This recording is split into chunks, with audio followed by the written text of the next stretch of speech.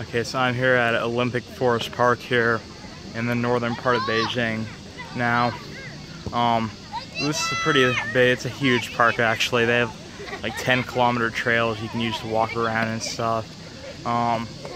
Over here you'll see people like driving boats around the lake in the park. And this isn't really the center of the park, but it's from like towards like the entrance that I got the subway station. But this park goes pretty far, so there's lots of like different places you can visit around the park. There's people like in streams, like little like smaller like cascade waterfalls, like trying to catch fish with like little nets and stuff.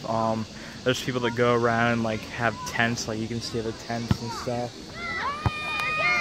And then this whole place, I guess, this is a man-made park. It has a pretty like sophisticated irrigation system, so I don't know exactly when it was built, but I'd imagine that a lot of this park was like meant for the Olympics, because it's called the Olympic Forest Park, and there's lots of like Olympic like signs like, oh, here's the Olympic Amphitheater, and there's like little places with like 2008 statues and stuff, like I guess to promote the Olympics. And then over there, I'll try to show it to you right now, there's this giant tower that has the 7 Olympic rings on top, or the 5 rings, or how many rings the Olympics have. But so yeah, this whole place probably either renovated or like built largely for the Olympics and for everything after that. But going around Beijing, you'll find that, well, this is my own analysis, I don't know if it's true, but a lot of the things like the subway system here,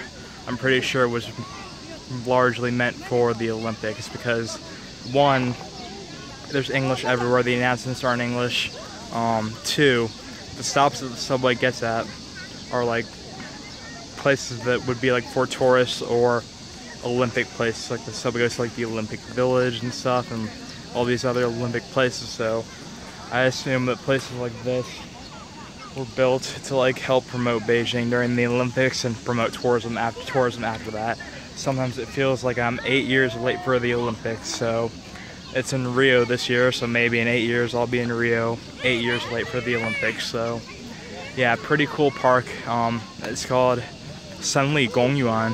So if you're ever in Beijing, Sanli Gongyuan Forest Park, very cool place. I highly recommend going here on a day where it's not too polluted, because today is very polluted. I think this place would be a lot more beautiful without the pollution, as with most parks in Beijing. So pretty cool place. I didn't go, I only went like partially around the park. You could probably spend a whole day here and probably not see all of it. But yeah, hopefully I'll come back here another day when it's not too polluted. But until the next video,